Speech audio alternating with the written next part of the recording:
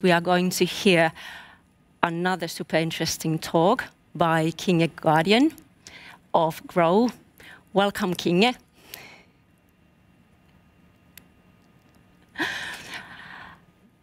Very nice to have you here or there.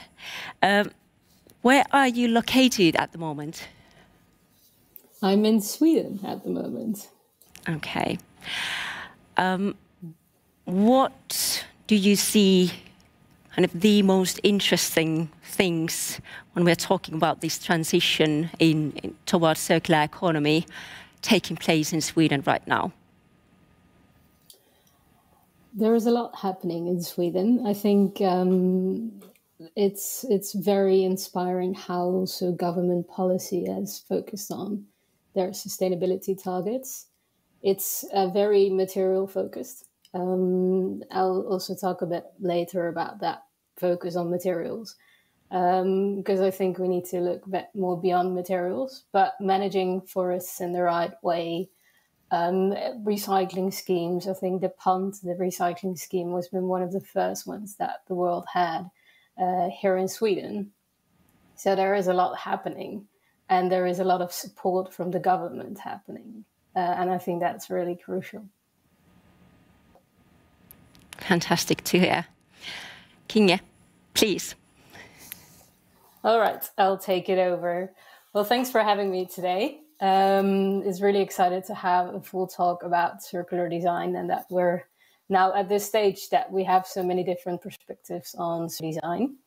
So my name is Kinge. It's a little odd. I'm talking to a screen right now. So I'm not able to see people that are tuning in, but I hope you can all follow this well. And you can ask any questions. I heard there is a chat, so please do if you have any questions.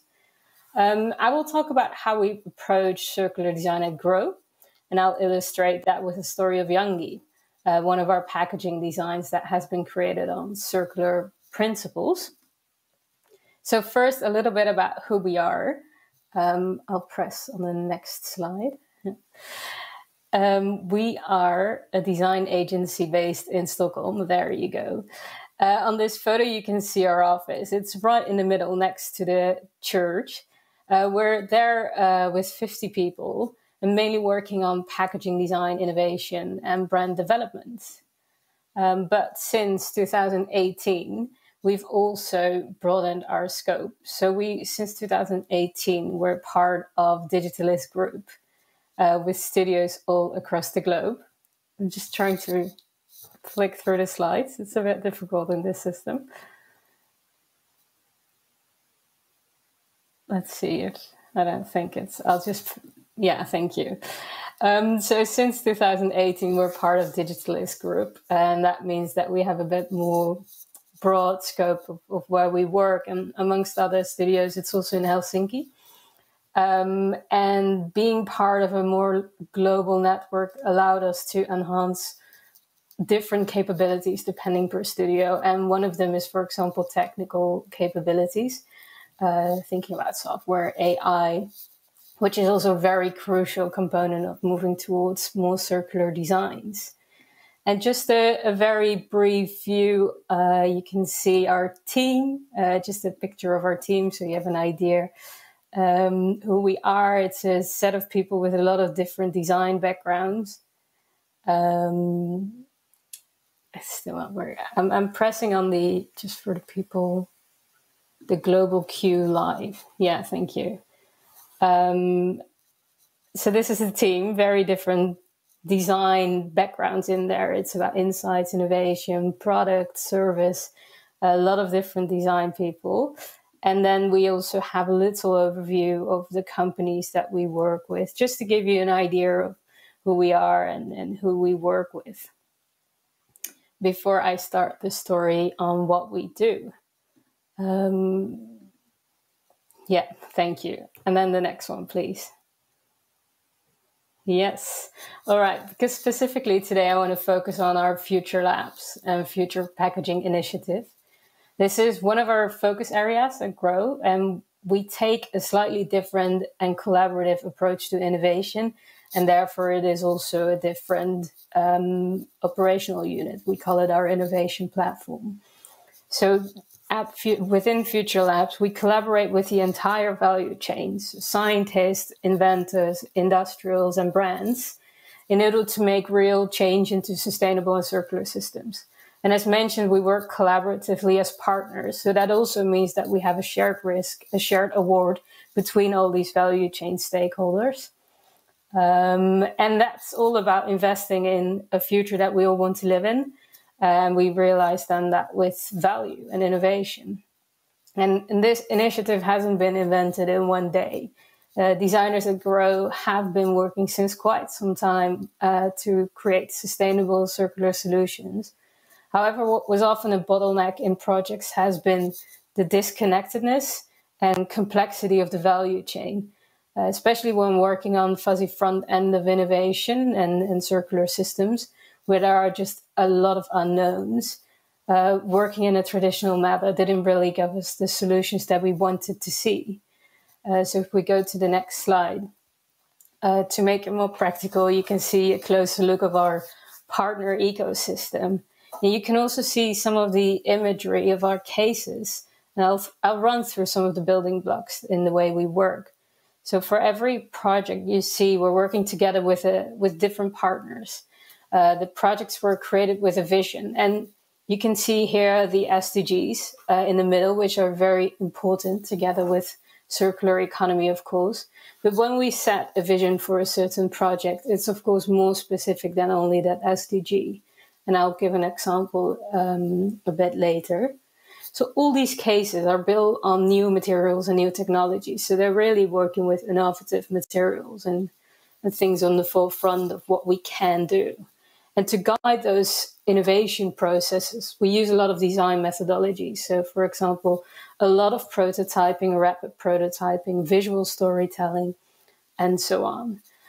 So one of in the right lower corner, you can see one of our earlier innovation platform projects. And that really led up to the start of the Future Packaging Lab. And that's the paper bottle. Paboko is the name of the company now. And where often people move from theory to practice, this has really worked the other way around. So it was from practice into theory. And on the next slide, we can see it a bit bigger. So the paper bottle project started in 2015. And here talking about the more specific vision, the vision here was to create a bottle that's first of all 100% renewable and also 100% recyclable. You might think, why renewable and then recyclable? That has to do with our notion of recycling, because indeed we need to make sure that all of our products get either composted or recycled. However, recycling is not really our holy grail. And if we want to keep using fossil fuel materials, even though they're 100% recyclable, recycled, and after that used again, which is far from what's happening today, we would not restore the planet still. We will be, and I've seen it today before, on the last bad scale, even though we're really trying to be better. So to design effective systems, we not only need to look at the recyclability, but also how regenerative our materials are. And that will lead us to the doing more good skill, being restorative and regenerative. So you can see an overview of the brands that we work together with in this picture and the technology partners. The brands were Carlsberg, L'Oreal, Coca-Cola, and Absolut. And you can see the specific design of the Absolut bottle on the next slide. It has been made with a big focus on the natural elements and the traits of the material, as well as having a crafty view on the creation of the product itself. So the bottle is made from sustainably sourced wood fibers from Scandinavia. It's made with a wet forming cellulose process, where the input is the raw material that you use is pulp and not paper. So not the paper that we know it, but the step before that. Because when you make paper, you already use a lot of energy. And if you go directly from using the pulp, you skip a step, which basically saves a lot of energy and water and emissions with that. you can see the bottle is not yet made of 100% paper. So it doesn't live up to its full vision yet. And that's because this is only the first version of the bottle, which we need to make process towards a fully paper bottle. We need buy-in from brands in this bottle. We need to show to people that it is possible. It just takes steps to get there. And I can tell you there is a fully paper bottle version now, a prototype, and that's after 7 years. So we're going towards the right vision. And then on the next slide, I'll continue with the next case, and that's the one that I promised to talk about. It's YANGI. This is one of our most recently launched products. It's cellulose-packed refill pack for the cosmetics industry. You can fill it with facial cream, for example. And this is also made from pulp. And the technology behind this one is dry forming, which sounds a lot like wet forming. And the process is a little bit similar, but as the name suggests, it's a dry and more lean process, which means it uses even less water and also less energy in the production, which of course is then positive for the footprint. In this photo, you can see the 4 steps of the product. So really going from a pulp sheet towards the formed container. And on the next slide, you can see a photo of the full YANGI packaging system. So in order to get as much value out of YANGI as possible, building on circular principles, as you can see on the page as well, we have created a refill system where the YANGI refill container is fit within a durable jar. And the jar is also cellulose-based from another technology. It's actually one from Finland. And putting all these elements together means that you have a refill system entirely made out of renewable material. So I think we all know how the refill concept works.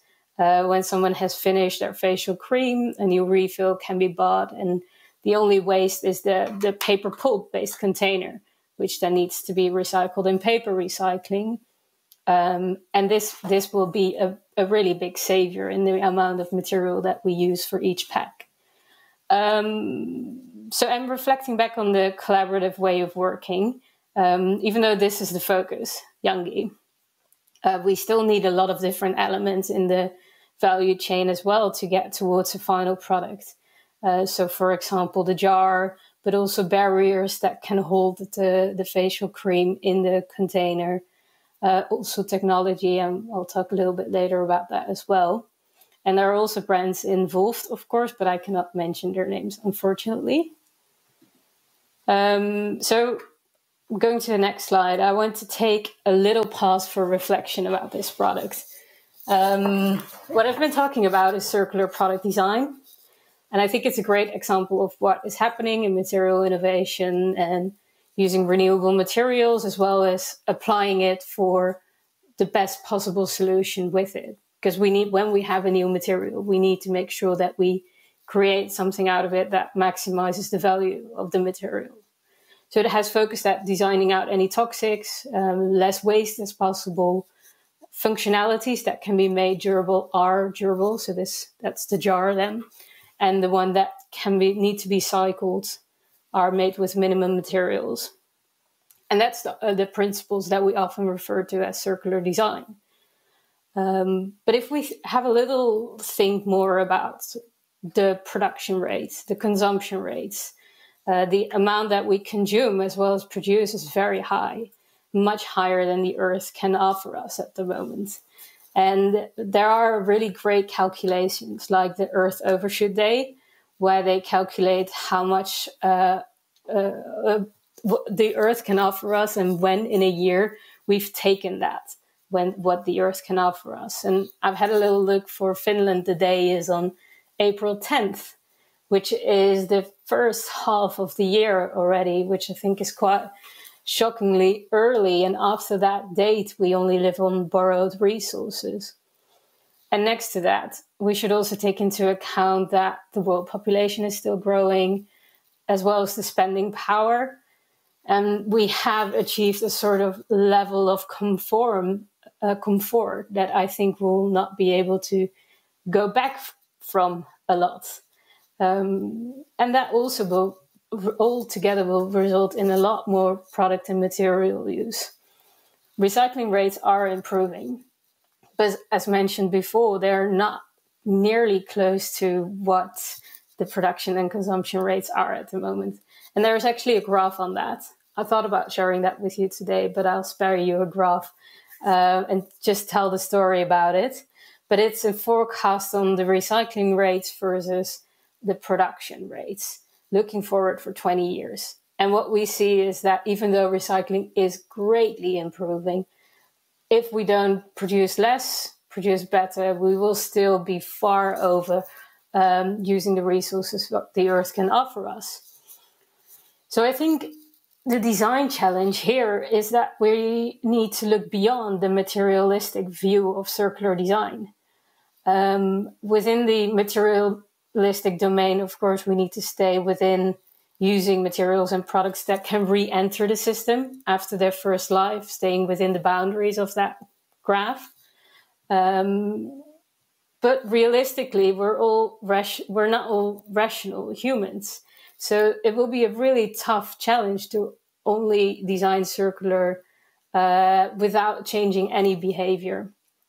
So I think the question here is, how can we reach our circular goals without people to lose that level of comfort? And we need to do that by dematerializing value and push for a bigger focus on what I'd like to call the intangible side of circular design, which is in the experience domain and the systems domain. And I'll take you through some of the ways we touched upon that with YANGI now, designing the system and front end and back end services. So on the next slide, I'm going back to the YANGI story, where we put YANGI in a broader context. And here you see the traditional way of production, consumption, and disposal. So what if we were to replace the traditional packaging with a cellulose-based one? Even though paper recycling rates are over 70%, so they're a lot better than the plastic recycling rates.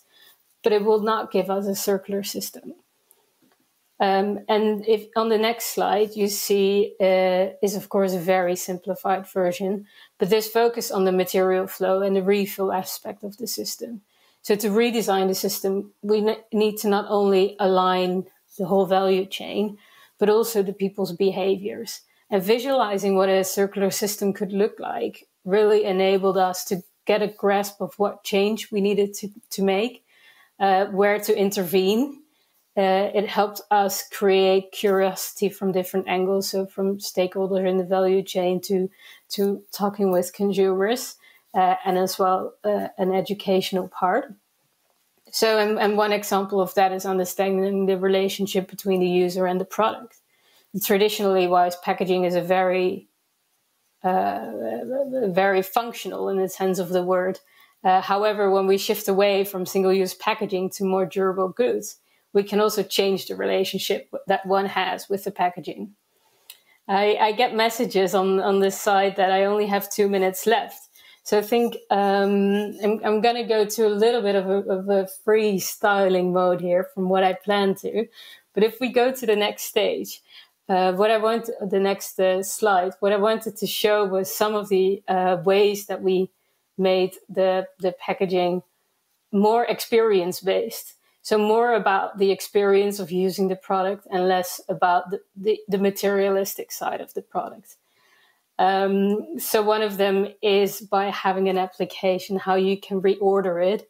And one of the very important functions, I think, is advising on the right product. Because a factor of a lot of throwaways of facial creams at the moment is that the product hasn't been fitted to the person. So it was not used because of that. And on the next slide, we show a little bit more on the flow. And then to summarize on the next slide, sorry, I get chased. It makes me nervous a little bit. But we work with the innovation model level. So looking at materials, products, service, and systems. And all those model levels are intertwined. So making a decision on one level of the product will have an effect on the different level of the product. from one side to the other side. But understanding the context of materials and products in their respective system is really paramount in creating successful and sustainable systems. So I wanted to end up this talk with a visual in the next slide that's been created by my colleague Axel, because I think it shows very well how we've created products without really thinking about what the proper system is within it. And in the middle, it says in Swedish, "It's so easy to drink water nowadays." And then it shows the whole system that's behind it, which in a way wouldn't have to be necessary.